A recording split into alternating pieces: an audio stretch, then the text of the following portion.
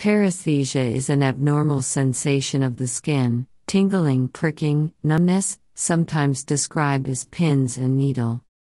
The most common, everyday cause of tingling sensation is temporary restriction of nerve impulses to an area of nerves, commonly caused by leaning or resting on parts of the body, such as the legs. So, most common cause of tingling is nerve compression. Most pressure-induced paresthesia results from awkward posture, such as engaging in cross-legged sitting for prolonged periods of time. When sustained pressure has been applied over a nerve, inhibiting or stimulating its function.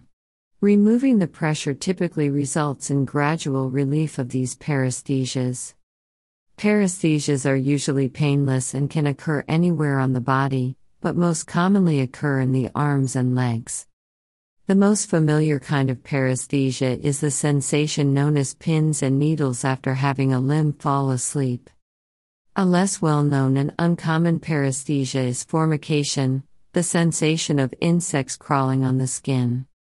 Another type of paresthesia can be, the briefest, electric shock type of paresthesia, caused by tweaking the ulnar nerve near the elbow, this phenomenon known as bumping one's funny bone. More serious cause of tingling paresthesia is caused by diabetic neuropathy. At this case there is direct damage to the nerves themselves, which is called neuropathy. If person is overweight and have other risk factors for diabetes, numbness of legs can be sign of diabetes.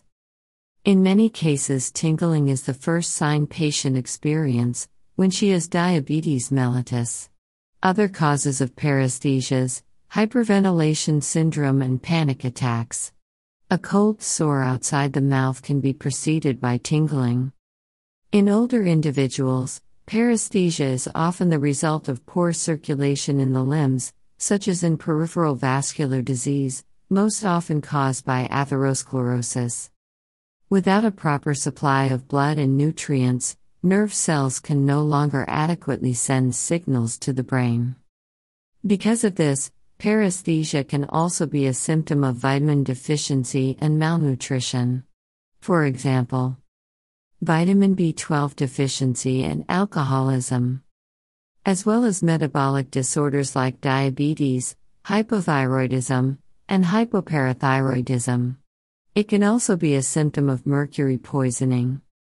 Other less common causes include central nervous system ischemia, obstruction, compression, infection, inflammation, and degenerative conditions.